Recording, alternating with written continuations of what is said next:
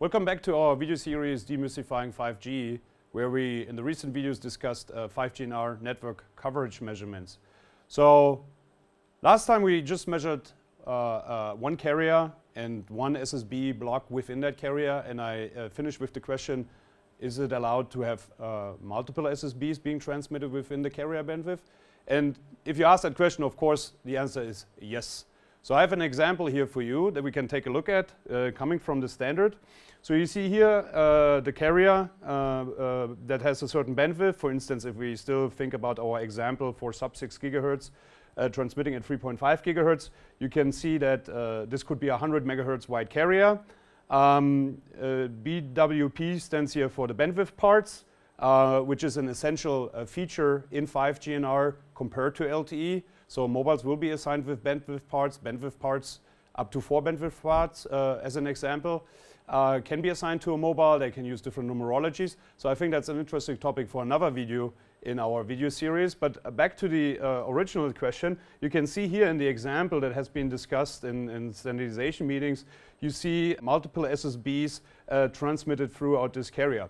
So what is that good for? Why is that a possibility? Why can that be configured? Well, the SSBs could not just be used for the initial synchronization, then also identifying, as an example, if system information are broadcasted within the cell and or not. They're also good for channel quality estimation, measurements that the device can do on these SSBs and so forth. So that's why this is a valid configuration. So if we look at that, what would be needed, of course, the frequencies where are these SSBs are transmitted at, and then of course the same information that we discussed earlier, the mapping pattern, the periodicity for those SSBs and so forth. The question is, could we detect that with our scanner? And I will show you that right away on our software. The answer is yes, but let's take a look. So as you can see, we are back here with the Rohde Drive test software, and the signal configuration that I set up with the vector signal generator is now that I have 4 SSBs transmitted throughout the carrier bandwidth. So the only thing I have to do is I'm adding here the channels, as you can see 4. I'm setting the frequencies correctly, and then I'm using again the pattern, the mapping pattern. Again, it's at 3.5 gigahertz. We're using 30 kilohertz as a numerology in the example. So I stick to case B. I gave it the same periodicity for each of these SSBs being transmitted in my channel bandwidth. So I kept it simple by adding these 4, and we will see, like now the measurement results will list those frequencies, and we're trying to find and detect SSBs indices that are transmitted on these particular frequencies. So let's hit OK. The configuration is loaded, and we fire up the measurement.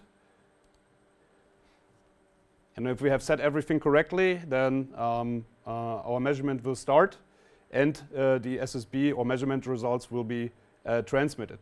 So clearly here you see now in our top end view the different frequencies. I can then of course list them from low to high or high to low, whatever I prefer. And now you see that on each of these frequencies I detect two SSB indices. So what I basically did on my signal generator is I set up that signal, I transmit 4 SSB areas throughout the signal, but on each of those I just decided to transmit now 2 SSB indices, and that's clearly what our scanner measures here. So you see now it's not only one frequency, it's actually 4. Like I said, we measure per index, again, the RSRP, SINR, RSRQ. We display that here per index, and then also my bar chart would show that. And I did something simple here as well. The standard allows the flexibility here that each of these SSB would have an own physical cell identity. I just stick to the original one. Both are valid configuration. And of course, you need a scanner and a software to measure and detect that and distinguish between the different SSB blocks.